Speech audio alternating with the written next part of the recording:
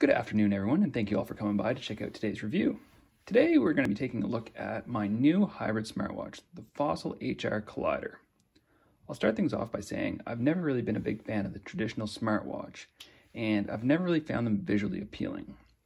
That's the main reason why I chose to come to Fossil and take out this little watch. After owning it for about a month, overall, I'm a huge fan.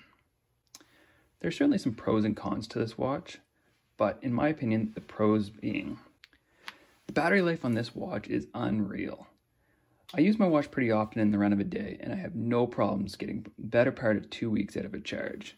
When necessary, it's a super quick charge, and generally I throw it on in the morning, and it's good to go by the time I'm heading out the door. It has a really nice just snap-on watch connection for the charging, and like I said, normally within an hour it is 100% charged. Another thing I really like about this watch is just the overall appearance and feel. From the analog face to the leather strap to the rubberized backing, I really feel like it's a high quality watch, and it looks a lot nicer than your normal digital display on. This watch has more than just its looks going for it. It has a lot of smartwatch features without being big and bulky. Be it from your text to most notifications from your apps are now available to come through with no problems. The vibration that it offers is enough to alert you, but not so much as to annoy you. I really like that the watch has the ability to control your music, and it definitely is a functionality I use often.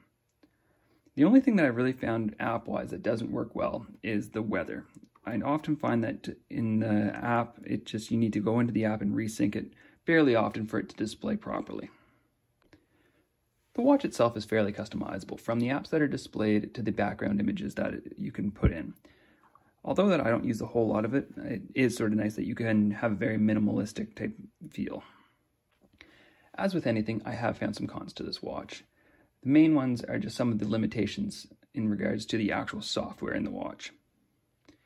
It'd be nice to be able to get a couple more apps involved into the watch. I feel like that is definitely one of the main limitations on this watch. Another limitation that I found with this watch is the fitness tracking. It is hit or miss at best.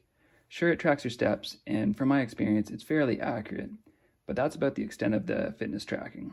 I don't trust the sleep tracking at all, and all the other monitors are alright, but at the end of the day, they're more or less just a stopwatch. The final real con I had with this watch is the backlight. At night, it is impossible to see the face of your watch, and in order to activate the backlight, you're supposed to double tap the back screen. In this case, it turned on. I have found it to be hit or miss at best. Sometimes it does, sometimes it doesn't. All in all, if you're looking for a solid watch that begins to bridge the gap between a traditional analog watch and a smartwatch, I think this is a great option for you. It doesn't break the bank and offers most of the functionalities that most people need out of a smartwatch. Thank you all for taking the time to watch this review, and if you enjoyed it, I would really appreciate it if you would like and subscribe. Until next time.